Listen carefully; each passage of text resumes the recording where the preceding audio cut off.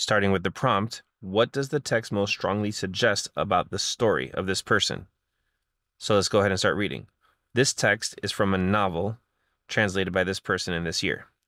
The story of this character that we intend to tell here, not for his sake, for the reader will come to know him as a perfectly ordinary if engaging young man, but for the sake of the story itself, which seems to us to be very much worth telling, although in his favor it should be noted that it is his story, and that not every story happens to everybody.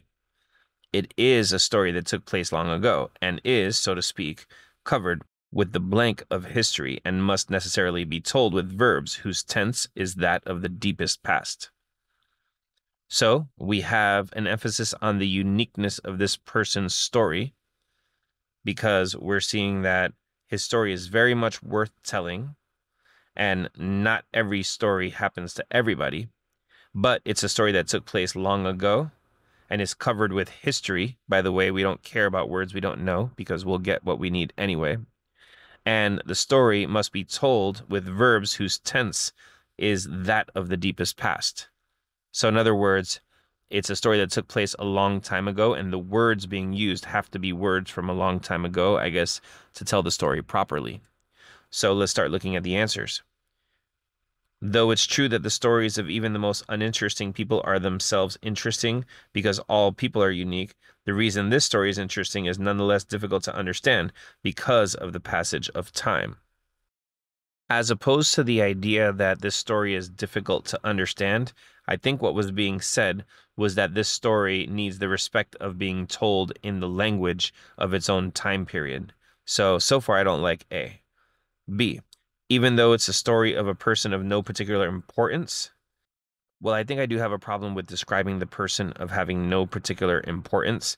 The story described him as very ordinary, but that's different than saying unimportant. So I think I would get rid of that.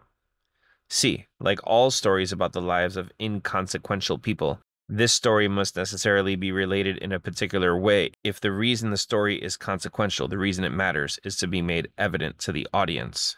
I don't necessarily see anything in the story that suggests that the story needs to be told a certain way, or else the reader won't really know why it's important.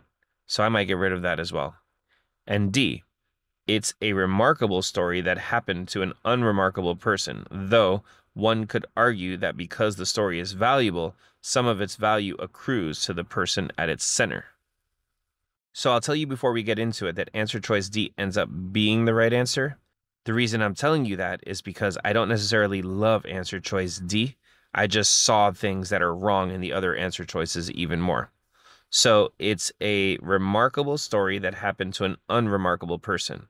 So unremarkable as opposed to inconsequential and no particular importance.